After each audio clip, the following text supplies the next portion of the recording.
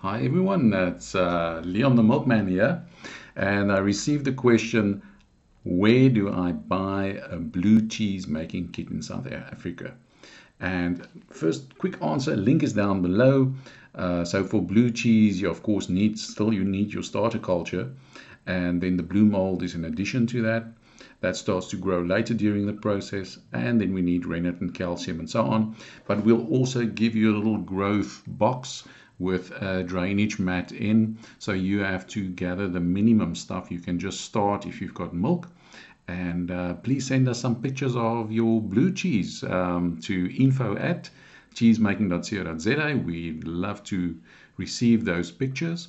And if you would like to come on a cheese course somewhere in South Africa, please send us a mail also to info@cheesemaking.co.za. Leon the Milkman here, looking forward to receive those blue cheese pictures.